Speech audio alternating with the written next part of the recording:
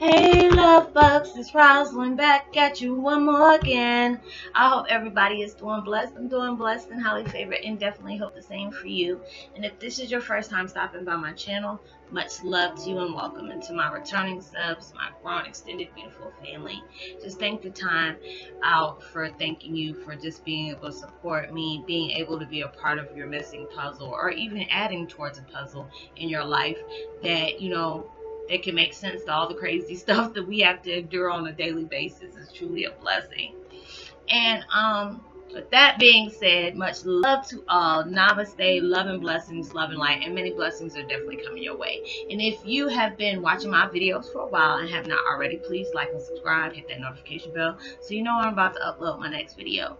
Also, if you are comfortable enough, please drop me a line or two. I love the chance to get to know you as much as you're getting to know me, even if it's about the positive feedback of the content of my video, or you're just up telling me about your empathic gift, how it impacts your life and heading you towards a positive direction.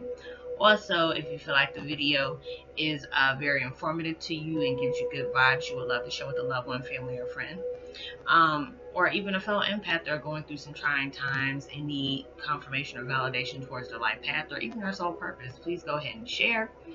And also give me a thumbs up, like, and also share on your social media favorites wherever you see fit. And today my meditation music is called Kundalini Awakening Meditation, Kundalini Activation Deep Meditation Binaural Beats, and I will post that link in the description box below. And my video today is about Twin Flame 101, Heyoka's knowing your hard work and tears isn't in vain. Your desires and dreams, your dreams and desires are heading to you full circle. It is, we can go through so many situations and it can be frustrating at times. Trust me, I know. You can really go through things and it's just like, at times when it's just like really stressful to you, you're steady going through things, even though, you're pushing out, positivity, doing big things with yourself, working hard, and it just feels like you're not getting anywhere. You're not, but you actually are. You just have to pay attention to the signs that are coming towards you.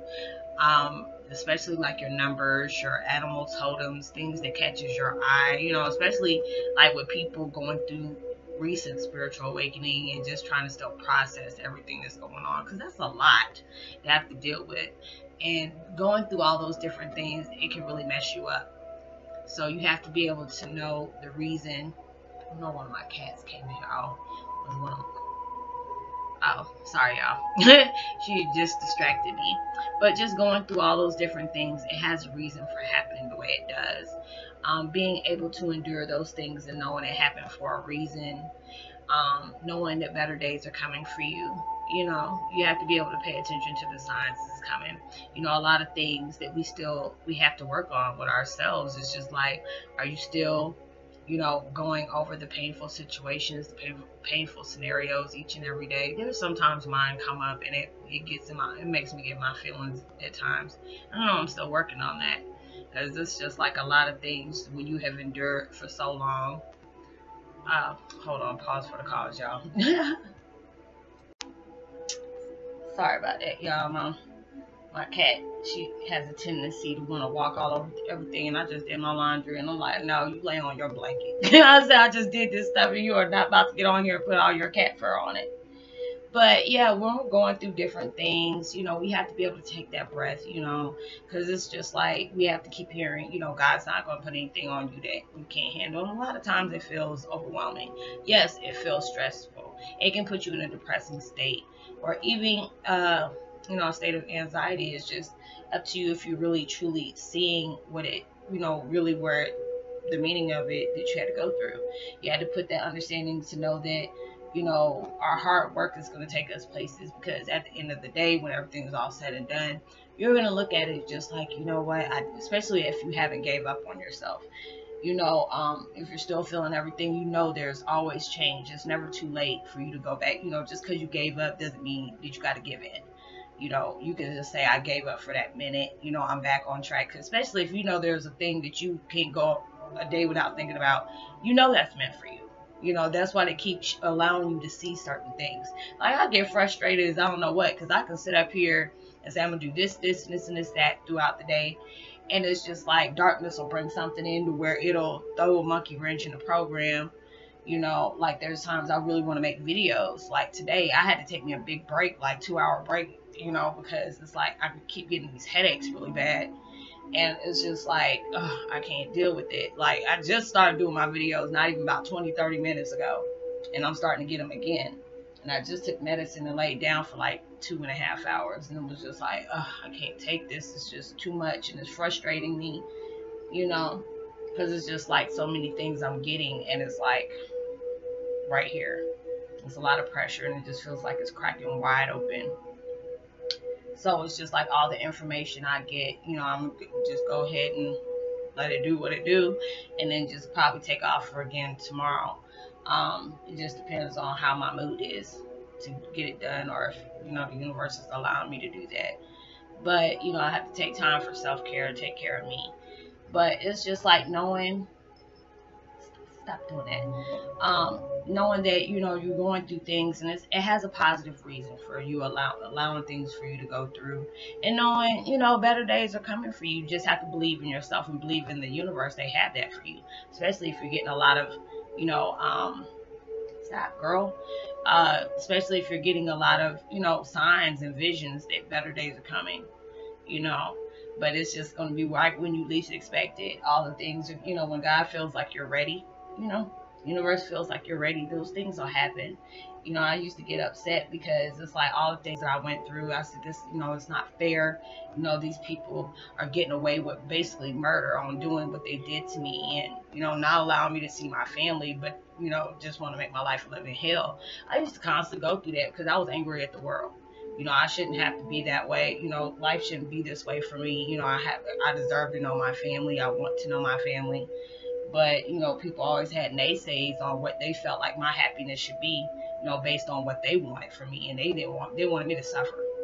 You know, my family really wanted me to suffer. I mean, there's times that, you know, my dad had took my trust fund and gave it up to my, you know, his wife.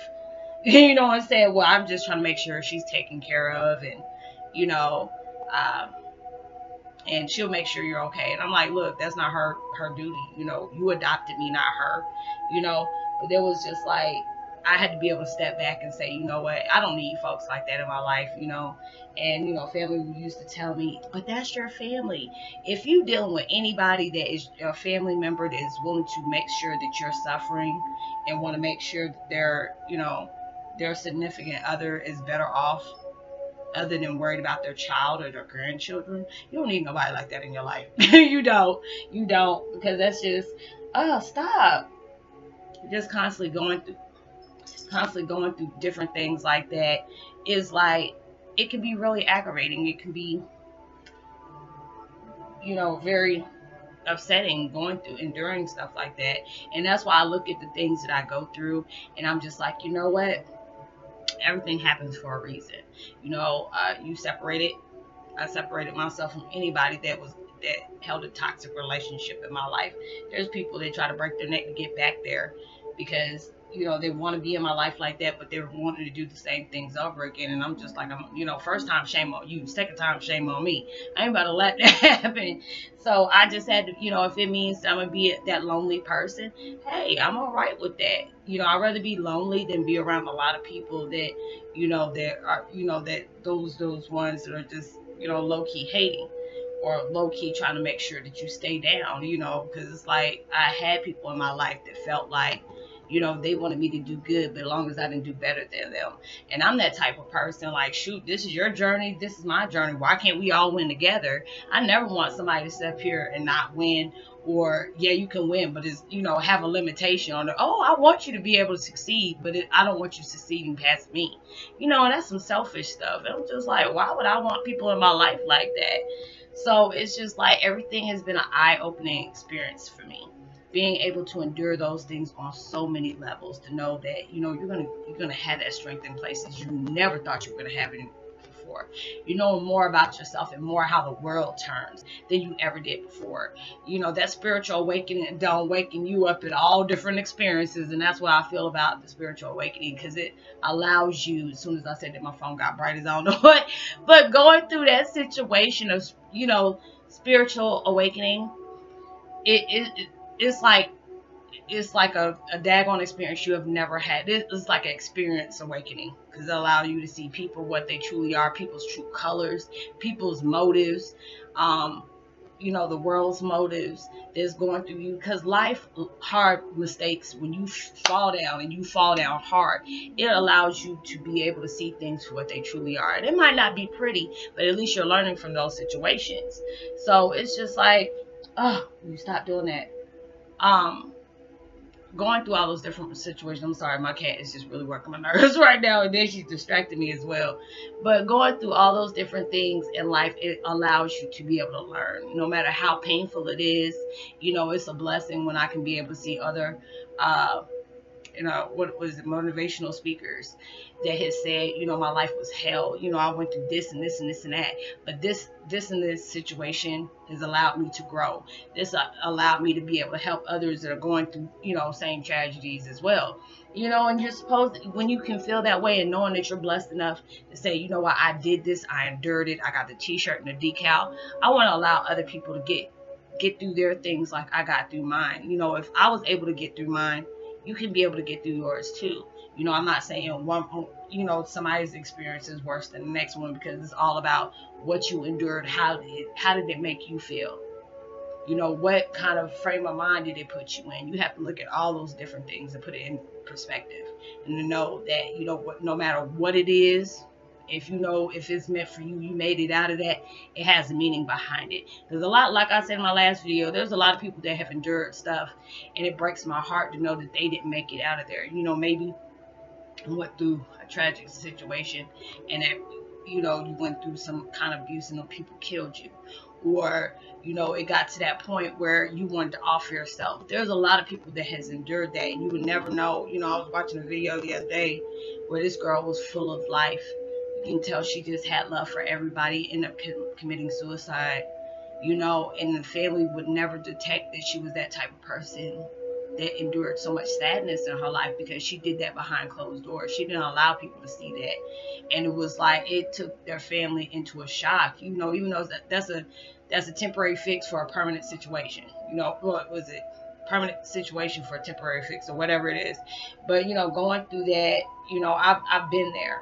You know, so it allowed me to see what kind of hurt and what kind of pain I would have inflicted on people if I would have did that. You know, because it's just like, I used to get mad at God because I wanted my life to go away. And there's times that, you know, I did afflicted things to my, you know, inflict pain on myself to be able to die. And it was just like, get so heartbroken. The fact is that I'm, you know, I would cry because I was still alive. You know, I was like, I don't want to feel this anymore. This is just too much, you know. I said family didn't want me, and it made me think that, you know, it was my fault for the pain I inflicted. You know, I did, you know, did put myself in certain situations. I made certain decisions, but, you know, being loved by family and wasn't feeling that, you know, I had to hear, like, my mom's ex-husband's wife, her children, or her, you know, nieces and nephews tell me about how supportive, you know, the person that adopted me, gave me his last name, was so supportive over them when I didn't get that at all. They were like, oh, we call him Mr. Cheerleader. They, you know, he, you know, come to recitals and, you know, this and this and that.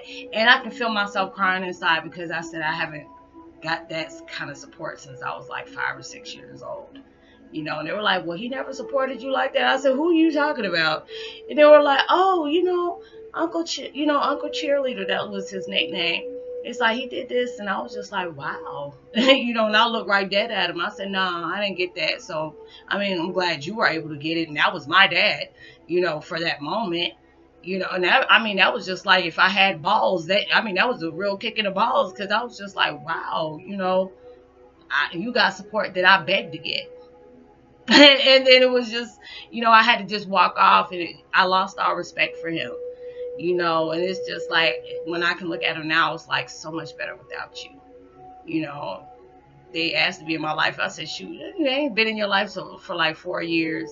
The rest of my life is not going to move mountains for me with you being in it or with you not. I'd rather for you not to be. Because, I mean, what use are you there for? Really, it is. It's just like, you know, looking at a statue, like, you know, you ain't going to serve a purpose to me. You know, so it was just like all the different things I endured. I appreciate that I went through. So just know that all the things that you're working towards, the blood, sweat, and tears, the anguish, everything you know, have placed upon yourself to feel like, you know, the world's not listening. God has put me on mute. He didn't hear me. He did. He heard you perfectly well. But those are the reason why you're enduring these things. Like I said before, when you ask for faith, they will put you in certain situations where you have to deal with faith and faith enough alone. When you ask for patience, they will make you put yourself in a position where you have no choice but to be patient. So all these things that you're asking for, they put you in situations for you to be able to get those things. And that's where you have to learn from. There's your lesson of life in those situations you have. But, you know, I hope you're able to resonate with this content in this video. I'm trying to make it long, but, you know, the message is what the message is. But I will give a post notification shout out to Heyoka King. Let me see who else. Lisa Williams and Linda. Much love to you as well. And I will see you on my next video. Like and subscribe. Hit the notification bell. Drop me a line. Let me know if you resonate. And share and thumbs up. And I'll see you on my next video. Much love. Peace. Be well.